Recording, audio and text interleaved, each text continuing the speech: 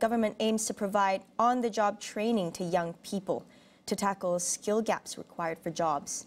Economy Minister Rafizi Ramli said this involves opening an academy under the Technical and Vocational Education and Training TVET program.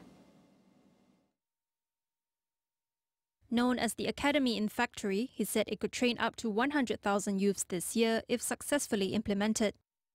As an example, Rafizi said companies, such as those in the manufacturing sector, would provide training to the youths to gain the necessary skill set and subsequently provide them with job opportunities.